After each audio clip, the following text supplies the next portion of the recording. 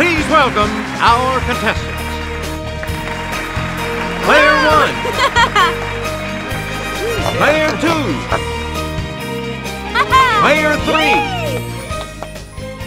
And now, here is the host of Jeopardy, Alex Trebek. Thank you, Johnny Gilbert, and thank you, ladies and gentlemen, and welcome. Let's take you right now into the Jeopardy round. Clues are worth $200 to $1,000 in these categories: fish and chips, literary geography, birds, letters, state borders, and not nominated for Best Picture. All right, let's get back into this. Player 1 has control of the board. The moray variety of this fish is sharp-toothed and can be vicious if provoked. Yes, Player 1? That's correct. You again, Player 1. The ability of the members of the family Exocetidae to get airborne earned them this two-word name. Okay, Player 1. Correct. We return to you, Player 1. Here's Kelly from our Clue Crew with the clue. On this man's first voyage, brothers Martin and Vicente Pinzon commanded the Nina and Pinta. Player 1. Yeah! Yes. Player 1. Small freshwater fish of the family Pterophyllum are known by this heavenly name. Player 1.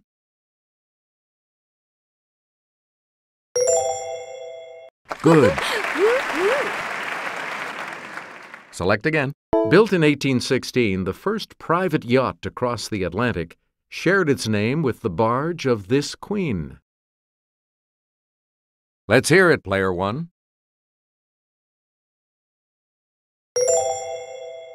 Right. You get to pick again, Player 1. In Chapter 8 of this novel, Atlanta is very exhilarating and temporarily even better than Tara. Okay, Player 2.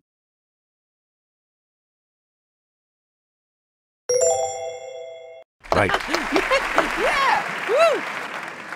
Player 2. In the preface to the Moonstone, Vishnu commands 3 Brahmins in this country to guard the title gem night and day. It's Player 1.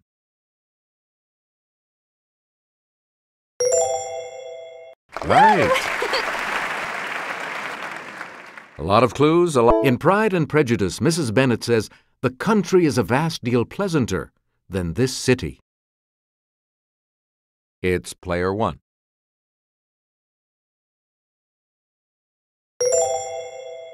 You got it. Player 1. Pick again. Let's go over to Sarah.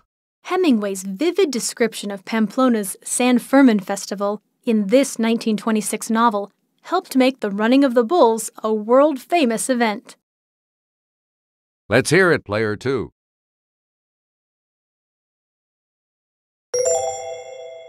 You got it. Yeah! Woo! Player 2. It's the first river mentioned in The Legend of Sleepy Hollow. Okay, Player 1.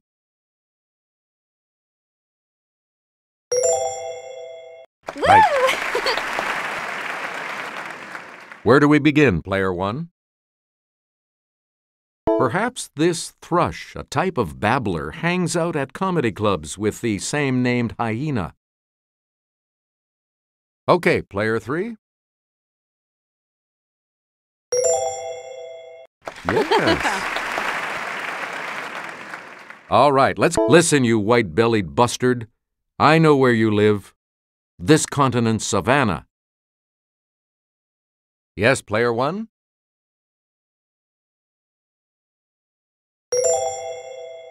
Good for you. Where do we begin, player one? This common long-legged wading bird gets its name from a prop used by circus performers. It's player one.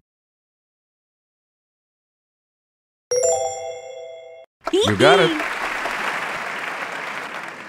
We return to you, player one. Musical name of Cygnus buccinator. Okay, player three. Hey, you're right. Where do we begin, player three? This bird of the family Gruidae can be distinguished from the heron by the bustle of feathers over its rump. It's player two. That's correct. Player two, make a selection, please, as we continue. It equals a 2.0 GPA. Yes, player three.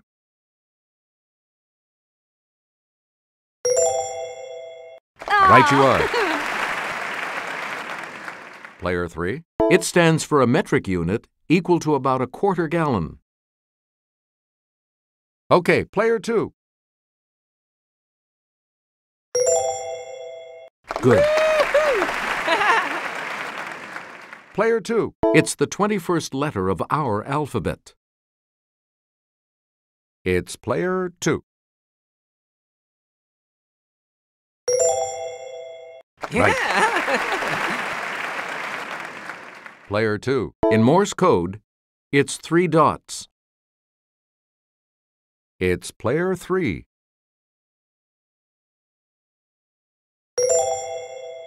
Right.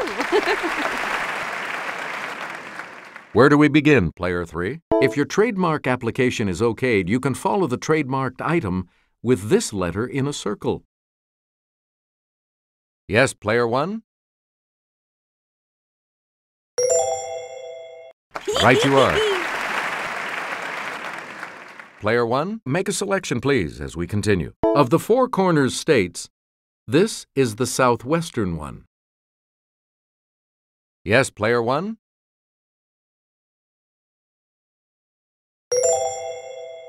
Hey, you're right. Please pick again. You probably know what's on North Dakota's southern border. On its western border is this state. Yes, player two.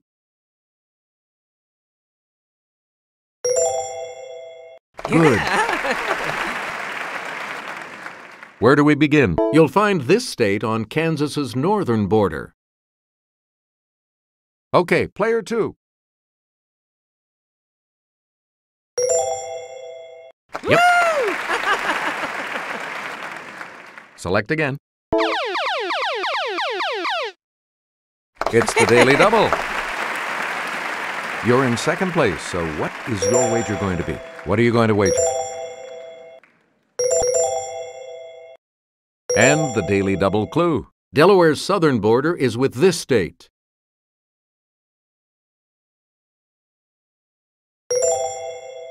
The lead is also yours.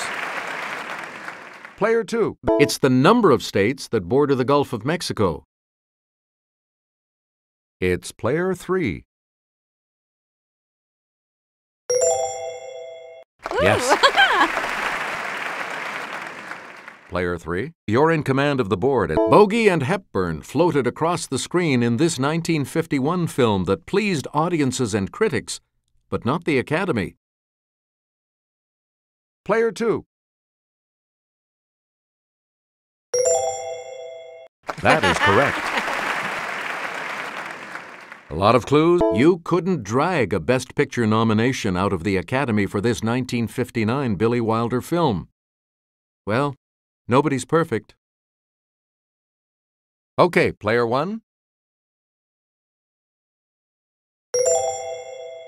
Right. A lot of clues, a lot of... The Academy must have been out to lunch not nominating this 1961 Audrey Hepburn-George Peppard film. It's player one. Good for you! You get to pick again, player one. In 1954, this Jimmy Stewart and Grace Kelly starer from Alfred Hitchcock didn't get a second glance. Yes, player one?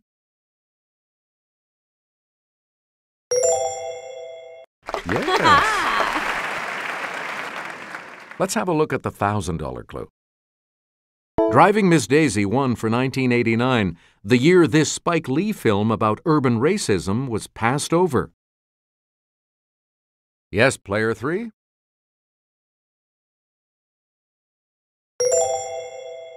That is correct. Player three is in third place and will select first in the Double Jeopardy round, as we always do, right after this break.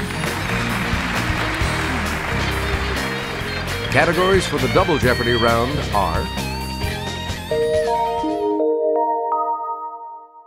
The Silent Screen, General Information, B is for Bard, Hello, Delhi, Moon R's, and the meaning of the prefix. Player three, you start us off.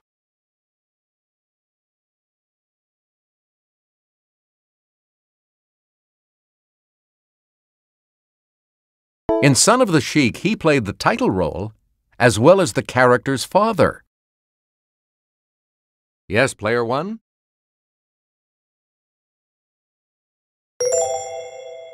Yep. Where do we begin? In 1920, at the age of 27, this actress, known as America's Sweetheart, played a girl of 12 in Pollyanna. Player one?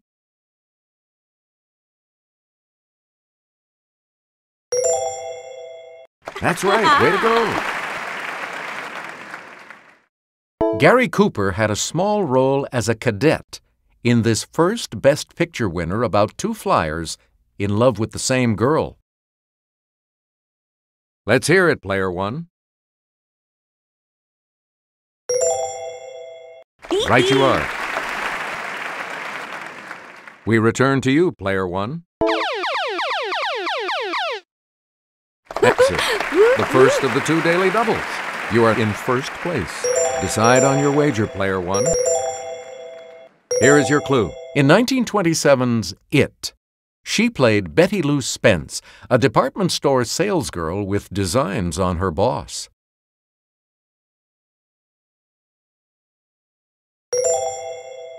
That puts you even further ahead. Please pick again, player one. Orson Welles said, "The greatest Civil War film ever made was The General, starring and directed by this comedian." Player two.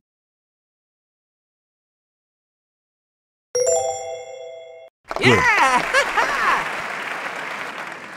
Player two, make a selection, please, as we continue.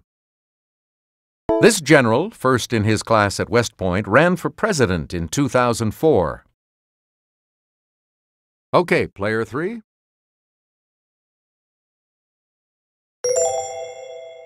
Right. Player three. This old soldier was a general at age 38. In 1930, at age 50, he was Chief of Staff of the U.S. Army. Let's hear it, player three.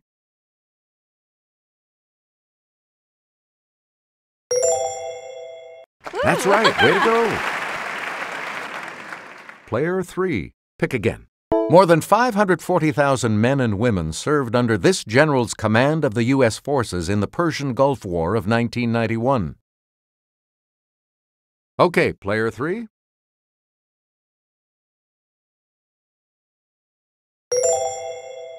Yes.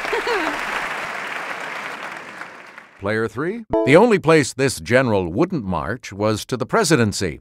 In 1884, he told the GOP, "I will not accept if nominated." Okay, player three.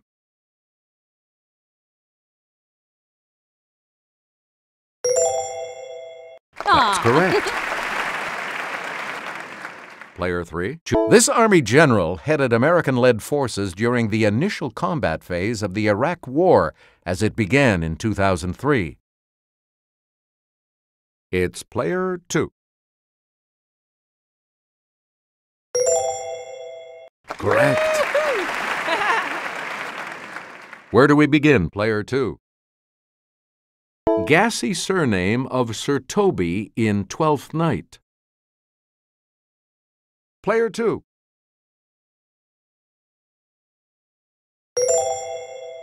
Good.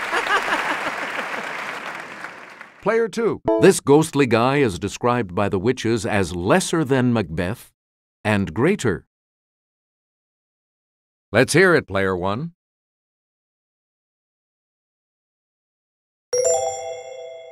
Yes. Player 1. His downfall was at Philippi. Yes, player 1. Good. You get to pick again. At the end of Much Ado About Nothing, Benedict quiets this love of his with a kiss. It's player 2. That's it. Player 2. In The Taming of the Shrew, she's courted by 3 men. Okay, player 3.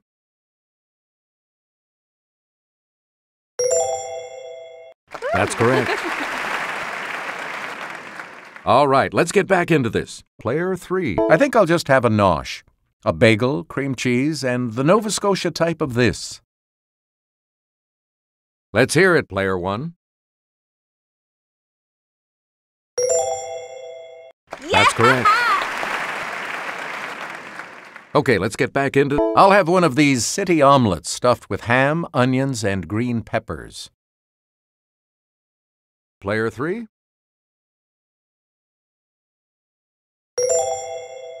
You got it.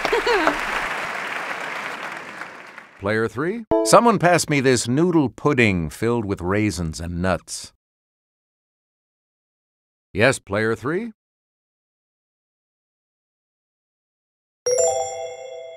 Yep. Player 3. Pick again. It's a good night for one of these Jewish turnovers with a meat or potato filling. Okay, player 1.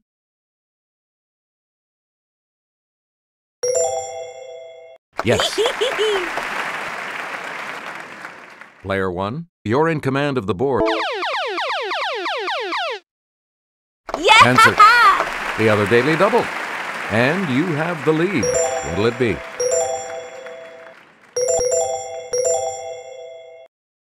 The clue. Something smells fishy. Must be this chopped fish patty mixed with crumbs and eggs and served cold in a jellied broth.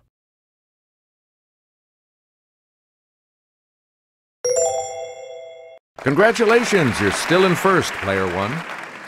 Player 1, pick again. Mercury's period of this is about 59 Earth days. Player 2.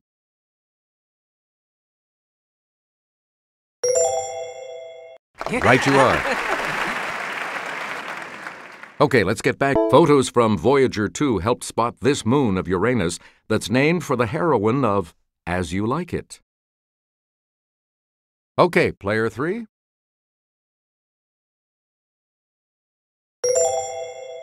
That is correct. Player 3, you start. Saturn's second largest moon. It's named for the mother of the gods. Yes, player 3.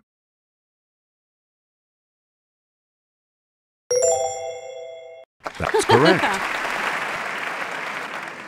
Select again. They're the bright streaks of lunar ejecta flung from an impact crater. Okay, player 2.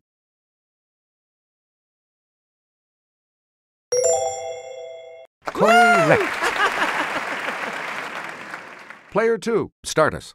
From the German for rivulet, these trenches on the moon's surface probably carried lava. Let's hear it, player 2.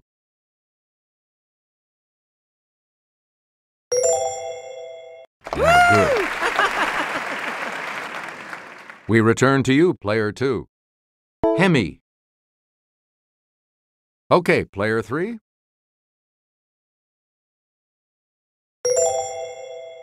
You got it.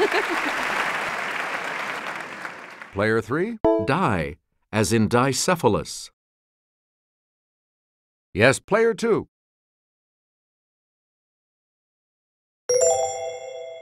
That's correct. All right, let's get back into this. Player 2. Contra. Yes, player 2.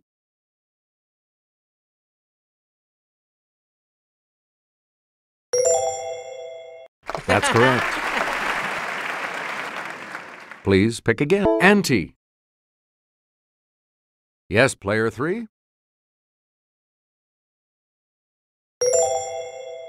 Good. Now let's take a look at that $2,000 clue, shall we? Circum. Let's hear it, player 3.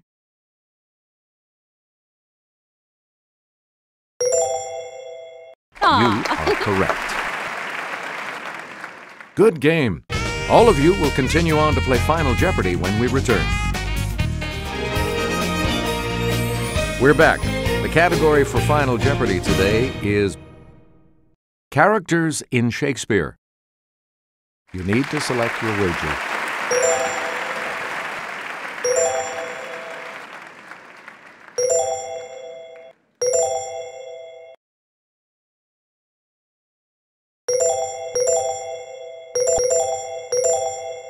Let's take a look at the last clue. To the consternation of the title character, we learn that this character was born by C-section.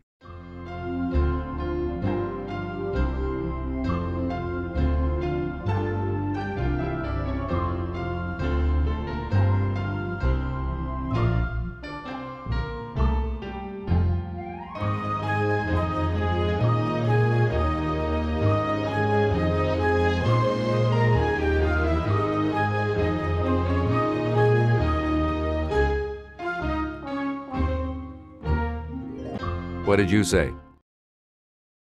How much do you add to your total with that correct response? And your response? How much do you add to your total with that correct response? Let's see your response. How much do you add to your total with that correct response? Congratulations, player 1. You are our new champion.